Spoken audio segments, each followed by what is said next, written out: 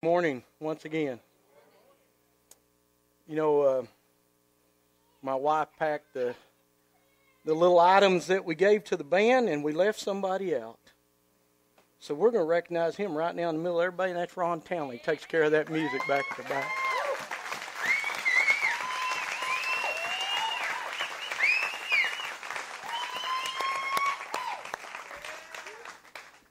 He's one of those guys that slides under the radar here, and he's always here to take care of business, so we appreciate that so much.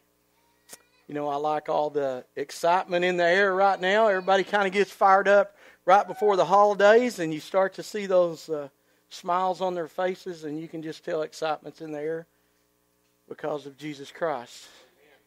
The prayer is that we continue that excitement for Him all through the year. Amen. Well, I thought I'd start this morning by reading you some letters to Santa from some kids that I found exciting. First one says, "Dear Santa Claus, when you come to my house, there will be cookies for you. But if you are real hungry, you can use our phone and order pizza to go." Second one, "Dear Santa, I want a puppy, I want a playhouse. I've been good most of the time, but sometimes I'm wild." "Dear Santa, I'm not going to ask for a lot. Here's my list. The Etch-a-Sketch Animator, 2 packs of number 2 pencils, Crayola fat markers, and the big gift, my own color TV. Well, maybe you could drop the pencils. I don't want to be really selfish." And my favorite, "Dear Santa, this from a 4-year-old. I'll take anything because I haven't been all that good."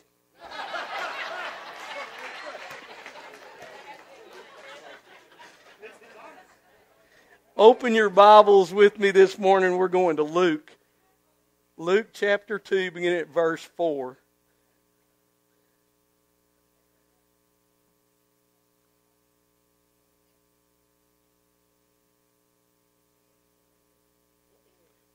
Luke chapter 2, beginning at verse 4.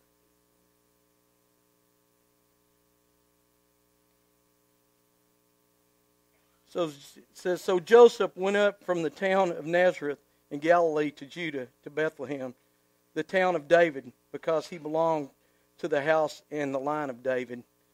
He went there to register with Mary, who was pledged to be married to him and was expecting a child. While they were there, the time came for the baby to be born, and she gave birth to her firstborn, a son. She wrapped him in clothes and placed him in a manger, because there was no guest room available for them. And there were shepherds living out in the fields nearby, keeping watch over their flocks at night. An angel of the Lord appeared to them, and the glory of the Lord shone around them, and they were terrified. But the angel said to them, 'Do not be afraid. I bring you good news that will cause great joy for all the people. Today, in the town of David, a Savior has been born to you.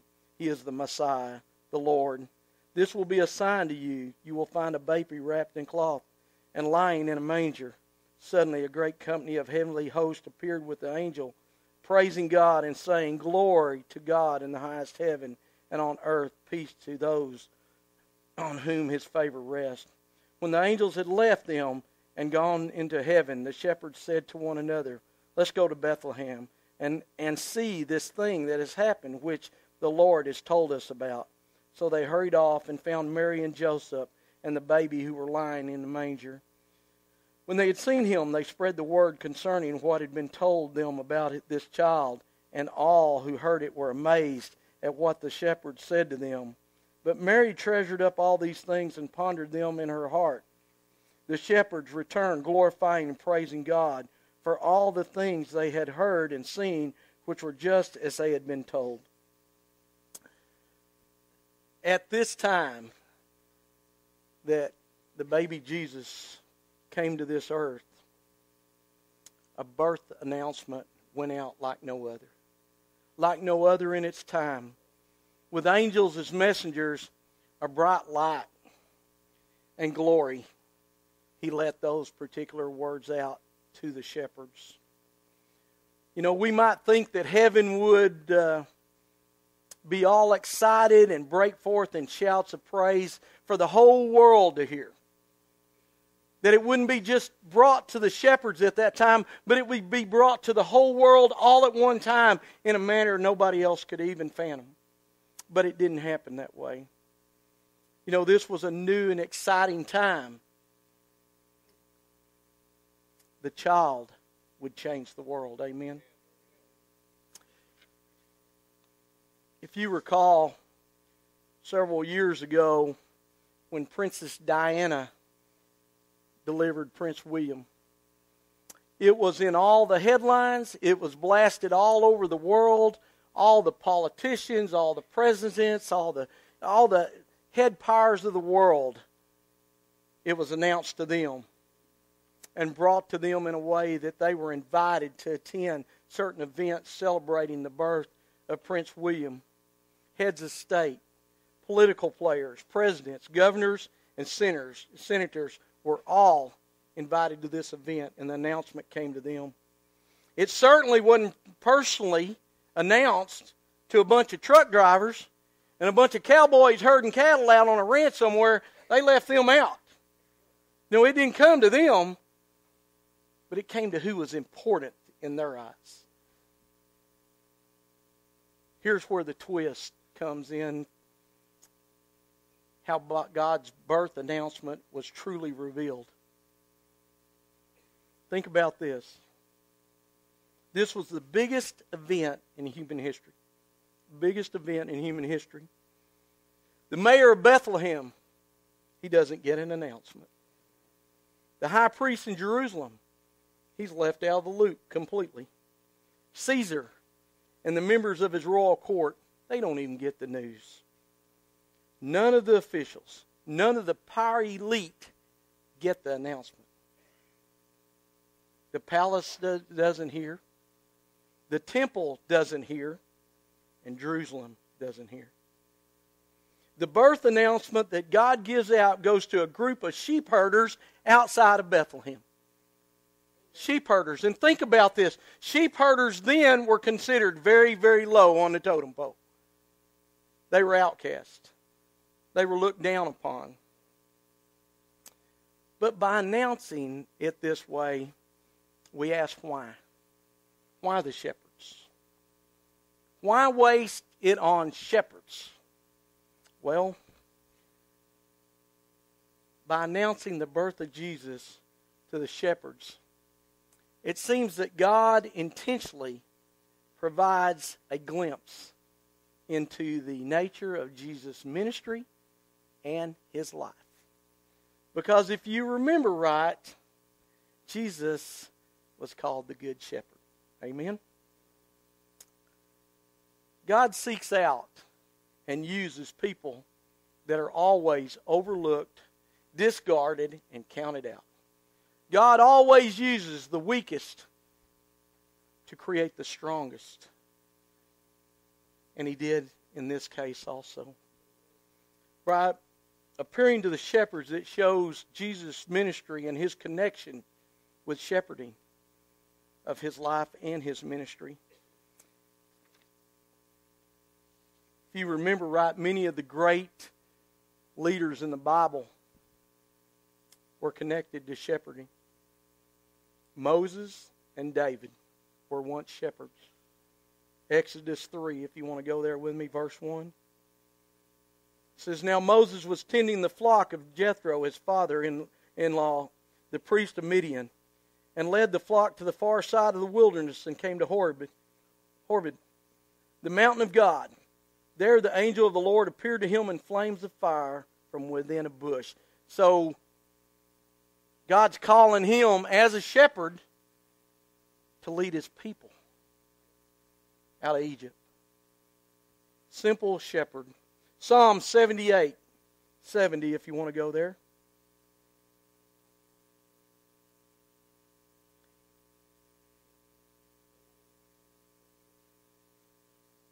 He chose his servant David, calling him from the sheep pens.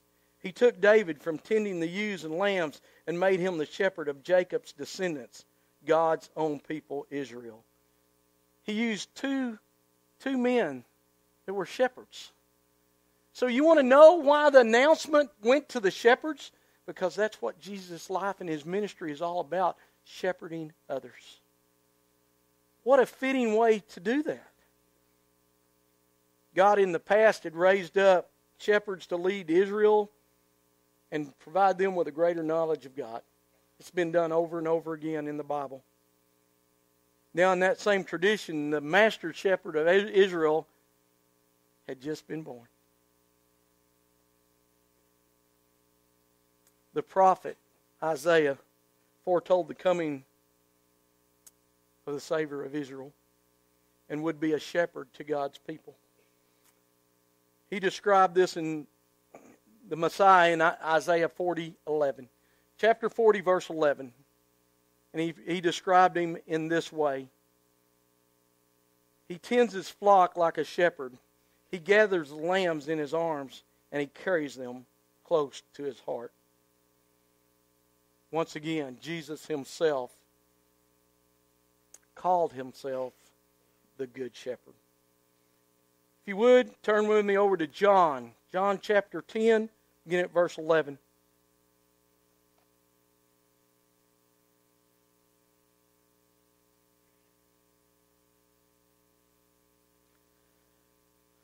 John chapter 10, beginning at verse 11.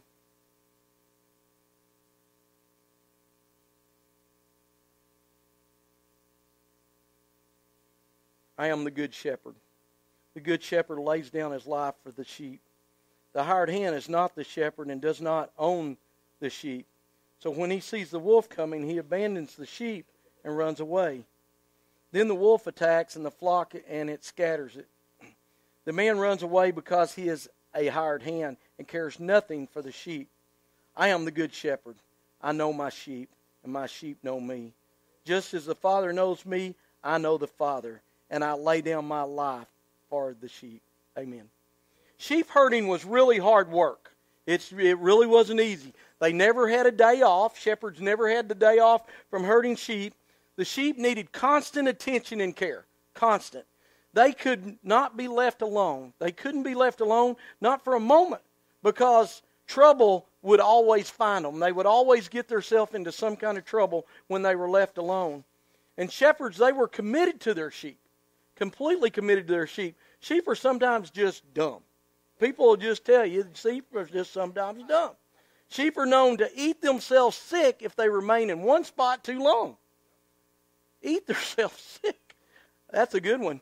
Sheep don't foresee danger, and the reason they don't foresee danger is because sheep follow the sheep will follow the one in front of them, and wherever they go, not even looking up, just following the sheep that's in front of them. They never look up, and that makes them an easy target for some kind of harm to come to them. Sounds a lot like people, doesn't it? Sometimes people can be a lot like sheep.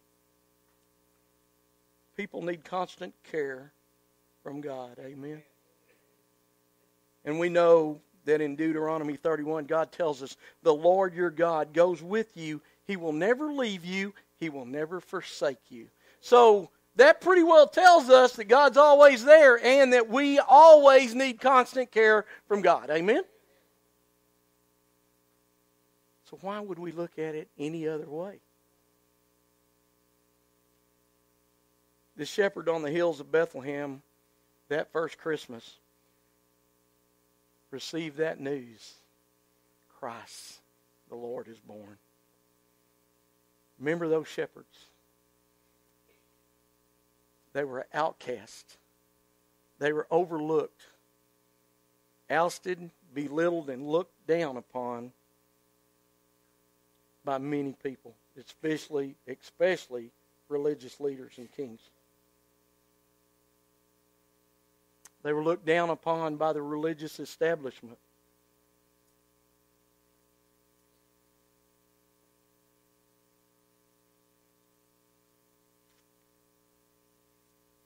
They were beginning to feel like they weren't good enough for God. I know there are people here today that feel like you're not good enough for God. Well, if you brought that feeling in, and you give it to God and you leave it here before you walk back out that door, because that's not so.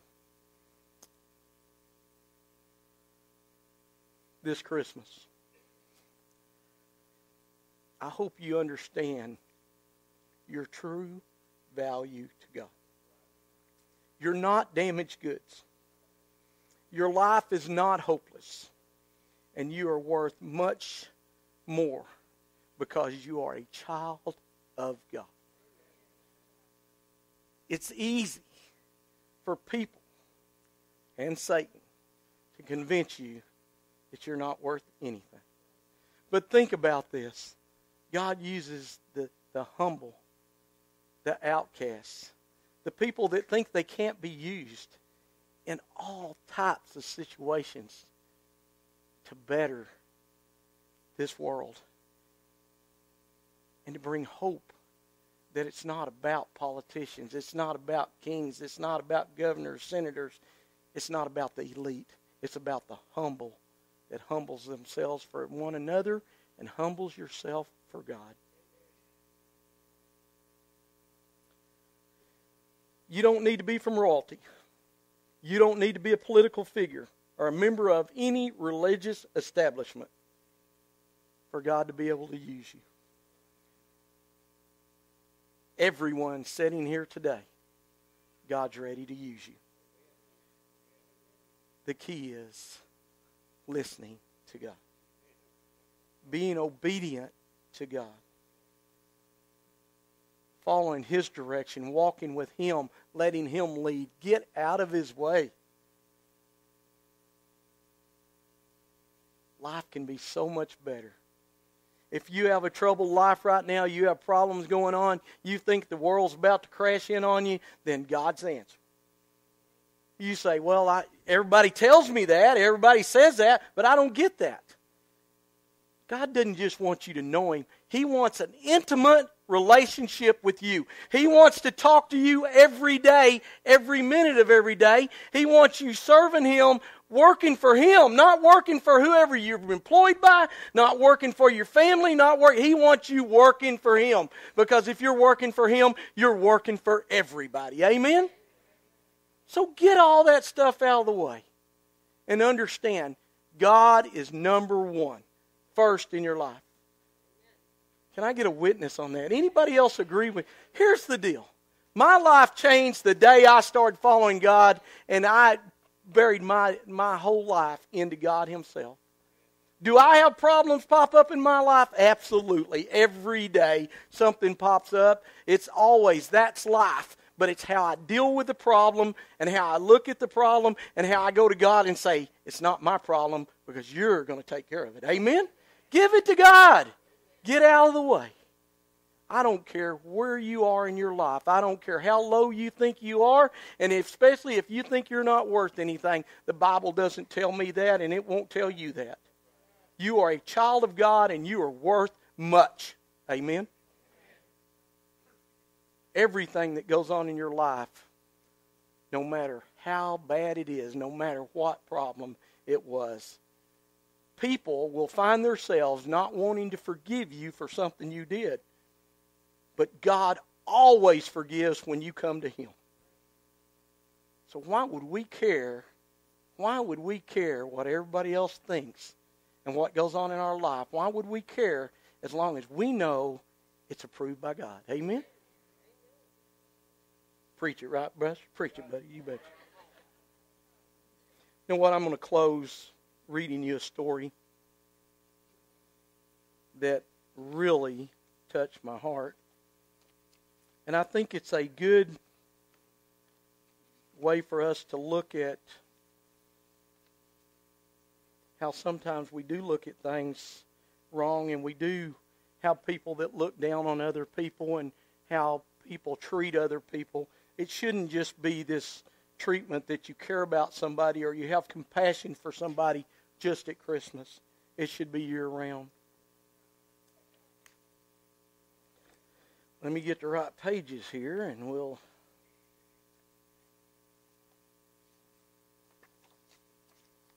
I'll even try to get through this without some tears myself, to be honest with you. This is a story about a woman who was shamed and brought closer to God by someone the world would overlook. It says we were the only family with children in the restaurant. I sat Eric in my high chair and noticed everyone was quietly eating and talking. Suddenly, Eric squealed with glee and said, "Hi there." He wiggled and giggled with merriment at a man with a tattered rag of a coat, dirty, greasy, and worn. His pants were baggy, with a zipper at half-mast, and his toes poked through his would-be shoes. His shirt was dirty, and his hair was uncombed and unwashed. His whiskers were not quite a beard, and his face was rough. We were too far to smell him, but I'm sure he smelled. His hands waved at my baby. "Hi there, baby. Hi there, big boy. I see you, Buster," the man said to Eric. My husband and I didn't know what to do. Eric continued to laugh and answer, "Hi. Hi there." Our meal finally came, and the drunken geezer began shouting across the room, "Do you know patty cake? Do you know peekaboo?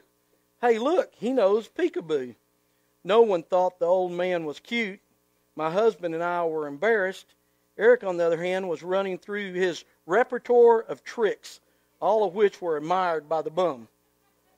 We finally got through the meal. My husband went to pay. Eric and I headed for the door. The old man was poised between me and the door.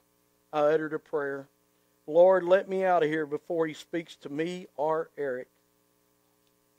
As I drew close to the man, I turned my back, trying to sidestep him and avoid any air he might be breathing.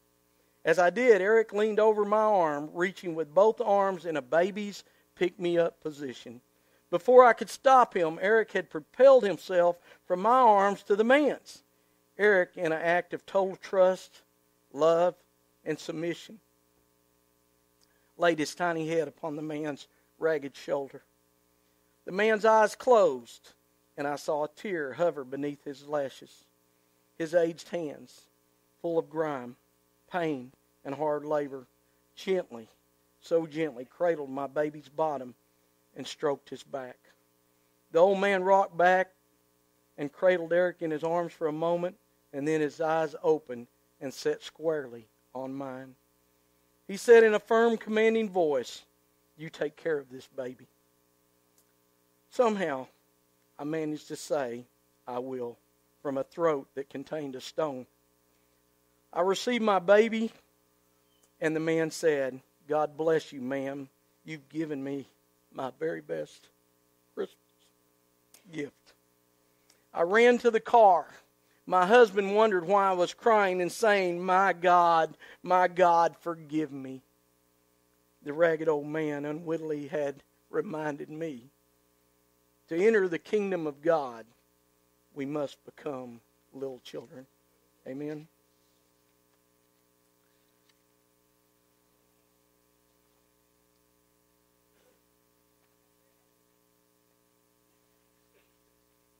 I have no idea where I'm at. I got into the story. Can you relate to the shepherds? Overlooked, looked at with suspicion, led to believe they were not worthy of God's love. Here's the real message for you. For all of us, a Savior was born. Christ the Lord. Sent to be born. Sent to die. So we would have eternal life when we leave this place.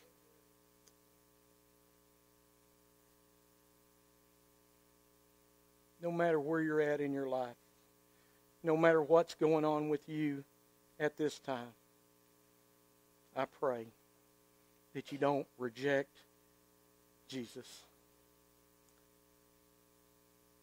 Embrace it. Let's pray. Father God, we thank you for this day. We thank you, Father God, for the blessings you continue to pour out here at your church house.